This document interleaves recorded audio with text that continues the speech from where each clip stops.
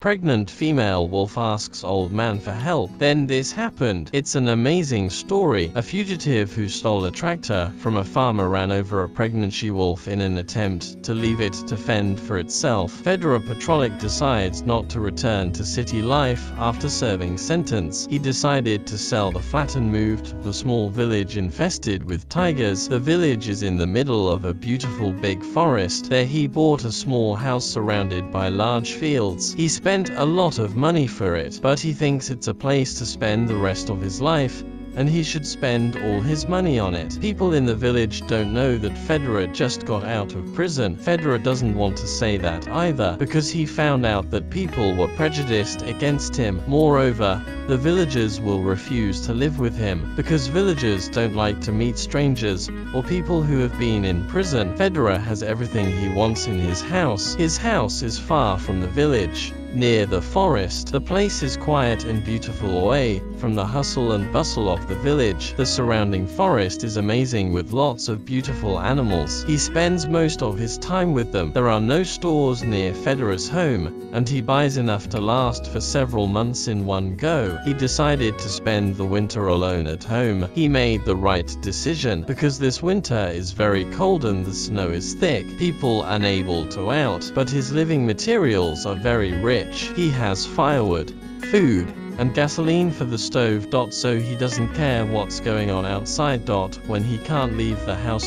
He is reading every day, looking out the window into the woods. One day Fedora went for a walk in the forest with a shotgun. The snow was thick, so he didn't take long to go home. Suddenly, he heard the continuous howling of wolves. So he walked quietly. He listened carefully, trying to find out the source of howling wolves. He walked very carefully, because he knows the wolves are hungry. If they find him in the woods, they will attack him without hesitation. That voice came from outside the woods. He came to a field near a large abandoned log house. This wooden house belonged to a farmer, but he's dead and the house is empty. He saw a pack of wolves congregating near the farm owner's old tractor. Then he approached quietly and hid behind a wall. He watched from afar. He saw 3 wolves surrounding a wolf lying on the ground, protecting it. The wolf is pregnant and about to give birth. He was surprised when he saw the wolf. He wondered why the wolves were around it. He kept waiting for the wolf to leave, to get close to it and see what's going on. As soon as the other wolves moved away, he approached. The wolf is dead. Its belly is swollen. He touched its neck and found that it was not breathing. Its limbs are also completely frozen. Fedora doesn't understand how the wolf died. He regrets its condition. Suddenly he found something moving in its stomach. Then he started touching it gently. The wolf conceives before she dies. Fedora thinks wolf cubs are still alive. He has to figure out a way to get it out, so that he can successfully save the wolf cubs. Fedora took the knife out of his bag and began to cut open the wolf's belly with tears in his eyes. Then he saw the baby wolf. They are moving, barely breathing. Fedora must act now. It's so cold. These cubs need warmth and milk to survive. At first, he wanted to sneak into the abandoned house and put the cubs there, then bury their mother and leave. But he found that the doors and windows of this house were tightly shut. He had no choice but to take the cubs home to care for them, leave their mother. Fedora holds the wolf cubs with tears in his eyes. He bid farewell to the mother wolf. Then he hurried home with his rifle and bag. When he got home, he put the cubs on the mattress by the fire. He began to check their bodies to make sure they were safe, then get them some hot milk and pour it into their mouths. This man doesn't know how to treat them. He is not used to living with animals because he spent most of his life in the city. However, he knows that milk is important for all kinds of small animals. So he gave them milk. The next day, he took them to the vet. Ask him how to treat them and save their lives. The next day, he went to the vet and told him what had happened the day before. The doctor then gave him some vitamins and advised him to buy some food from the store for the 4 wolf cubs. He also suggested keeping wolf cubs near the stove so they don't get cold. If their condition worsens, He must notify the veterinarian immediately. Federer takes care of newborn wolf cub at home. He watches them all the time, brings them food and water. He follow the doctor's instructions. As time goes by, the pups start to grow. They can move around the house. They're so young, beautiful, and fun. Federer stays with them all day and never gets bored. Federer keeps wolf cubs as pets. Critters help improve his mood. He lives alone with no one to comfort him. One day, a man came to find Federer with a tractor. He wants to take these cubs away because he heard there were wolf cubs on his grandfather's farm. However, Federer refused. Federer assures him he won't let the wolf go anywhere.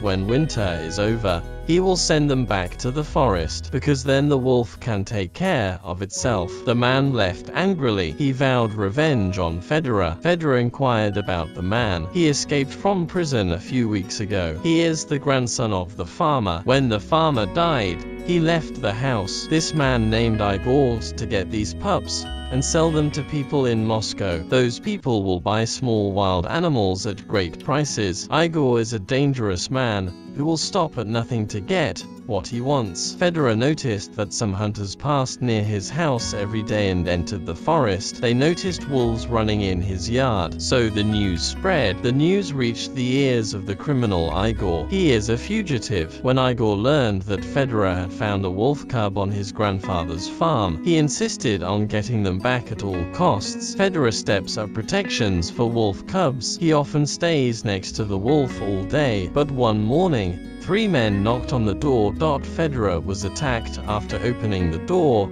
It's all so sudden. Igor is here. He holds a stick in his hand. He dropped his stick on the ground and brought Federer in. Then he held the 4 little wolf cubs in his arms and smiled triumphantly. When Federer woke up from a coma, he didn't find the cubs in the house. He is very sad. Federer immediately ran to the village and asked the identities of those people, but everyone is afraid to tell him because they are afraid of the dangerous Igor. A neighbor told Federer that's Igor and his party. He gave him Igor's address. There was a blizzard that day. Federer comes to Igor's big hut, where animals are hiding. These animals were illegally hunted and stolen by them. In there, he found Igor and his friends sitting in a small corner of the hut. They were drinking and laughing. Federer quietly climbs into the hut. He found 4 wolf cubs and 2 tiger cubs in the cage. Then he broke the cage and freed the 4 wolves. He opened the door of another cage and took the 2 tigers into the forest and released them. He is proud of what he does. The next day,